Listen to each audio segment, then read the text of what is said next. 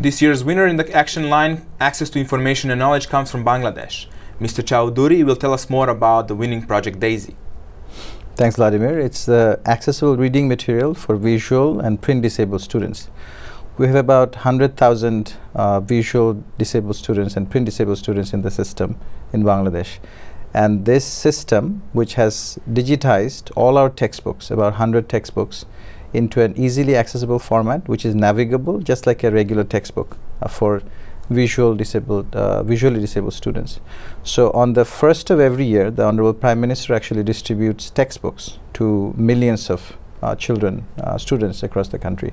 So starting now, this DAISY formatted reading materials will also be distributed to the visually disabled students, empowering them and giving them equal opportunities in the education and job world.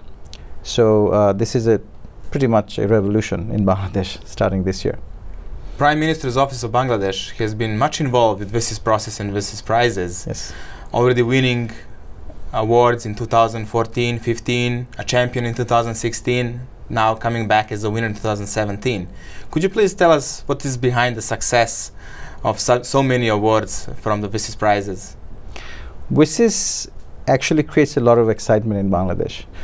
Starting from the selection process for submitting projects, which starts beginning of the year, pretty much towards the end of the year before and the beginning of the year, creates a lot of competition, creates a lot of excitement for finding the best projects for WSIS. Then comes the voting. If we get prioritized, screened into the process, comes the voting. That involves the entire country. Schools, government offices across the board get involved.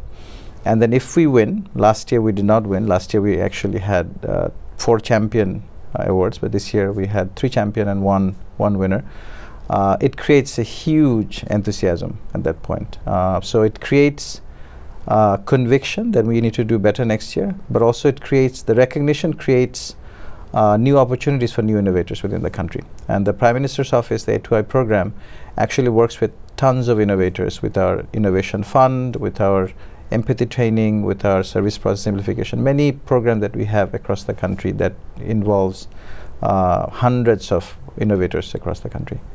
We also feel very much recognized and appreciate all your support in the previous years.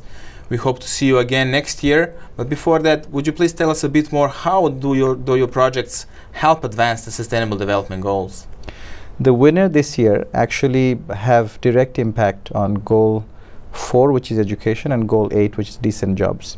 The 3 champions, one that works on social media to advance strong institutions to address citizens' grievances, that's Goal 16, and also creates a lot of innovation through social media in the country, that's Goal 9. Other champion category, which is e-filing, creates a government ERP system for about 19,000 offices of the government that also contributes to SDG 16. And the final one, the 4th one that we won this year, is a telediagnostic system developed by a university in the country with financial support from A2I that advances Goal 3, which is health. Congratulations again. Thank you very much for your time, and again, hope to see you next year. Thank you, Mr. Chowdhury, for the interview. Thanks very much, Vladimir.